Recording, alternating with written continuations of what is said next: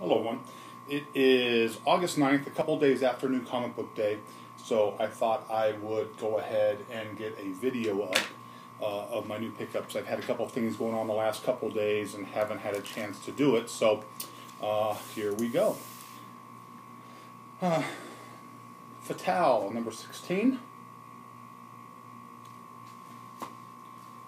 Cross Badlands, number 34. That's the regular cover. Here's the Red Cross edition. The wrap cover, which is a real nice looking cover, this one, nice wicked cover. And the Torture cover.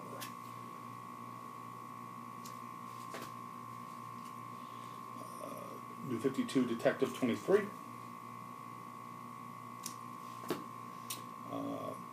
Wonderland, Grim Fairy Tales. I liked it because it was just kind of a cool looking cover, you know, pouring the blood, and got the Mad Hatter back there with his knife, and the cat's pretty fucked up, so I thought that was pretty cool. Also, Oz came out with this different covers, so I kind of liked them, picked those up. Deadpool Kills Deadpool number 2.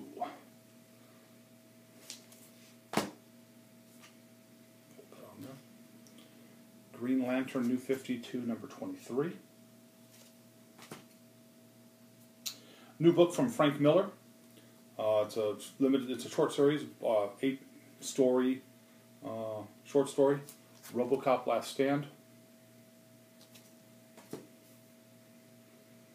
This is Satellite Sam number 1, but this is a second print.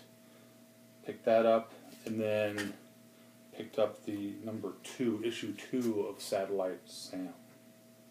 Another one from Image. Superior Carnage number 2. And of course, Avatar, and they have Feral's, the werewolf book, and then they came out with a different version called Skin Trade. So this is the regular cover. This is the wraparound cover. This is the skinned edition, which is kind of like the Red Cross or the, you know, Emperor cover from Caligula. And this is the Grizzly cover. Got the face coming off, the wolf's face coming off the skull. So it's kind of wicked there. So we got some Skin Trade, Superior Carnage, a couple Satellite Sams, number 1 second print, and the number 2, Frank Miller's new book, RoboCop Last Stand, 8-part mini-series, Green Lantern, Deadpool Kills Deadpool, Oz, just the covers with the Scarecrow down there, Alice in Wonderland, or, you know, Grim Fairy Tales Wonderland, Detective 23, and some Crossed, which I liked, and of course Fatale. If you haven't read Fatale, that's a really good story. It's a good book. It's a good story.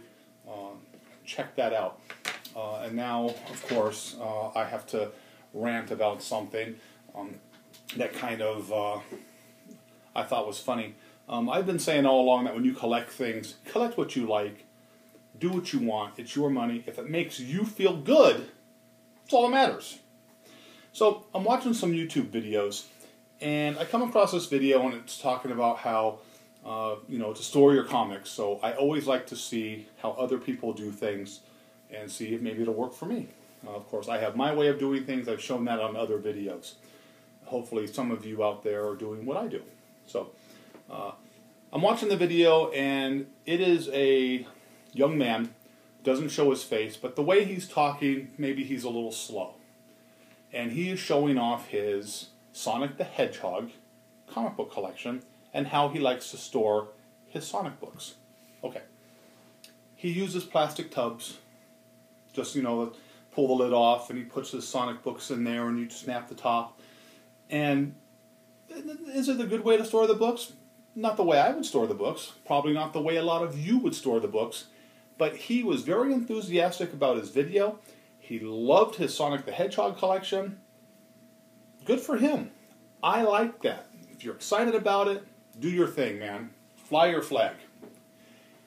But then you start reading some comments, and people are calling him stupid, and how can you store your books that way, and you have to be retarded. And you know what? Look, like I said all along, if you don't like it, okay. The gentleman or the kid or the adult, whatever, he enjoyed showing off his Sonic the Hedgehog. I don't collect Sonic the Hedgehog. I have no interest in Sonic the Hedgehog. He was very excited about his Sonic the Hedgehog. I applaud him for doing a video. I applaud him for showing it off. Good for him. Leave him alone.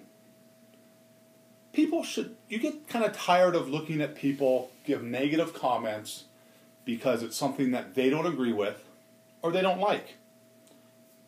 These are like cyberbullies. They pick fights with people because they know in real life they would never stand in front of somebody and do that.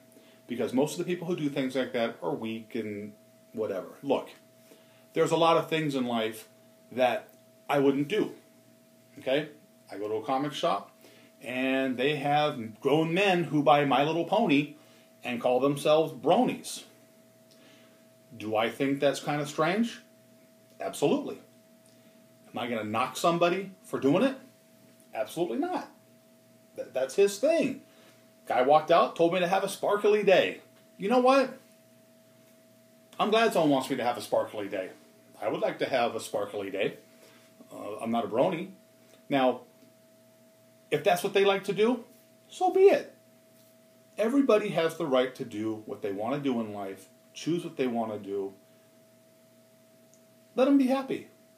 Don't knock them for it. The only reason people knock other people is because they're miserable in their own life.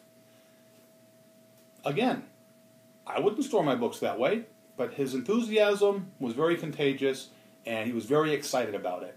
So, that's it. That's kind of just a little rant. Let people do what they want to do. Don't let anybody dictate what you do or make you feel bad about what you like. If you like it and you're okay with it, that's all that matters. Bottom line, all that matters. So, I appreciate all the viewer support. I appreciate the questions. I try to get back to the answer. You have a question, I try to get back to as quick as possible. There's a couple other things. I have a person who has asked me to do a video as it relates to subscription creases from the 60s when they used to, because couldn't always go and just buy a book at a comic shop. Sometimes they got mailed and folded in half. So I will do a video maybe even tonight as it relates to subscription creases. So again, my new comic book pickup, a little rant, and I hope you liked the video. But as always, if you didn't, nothing I can do for you. Have a great, great night.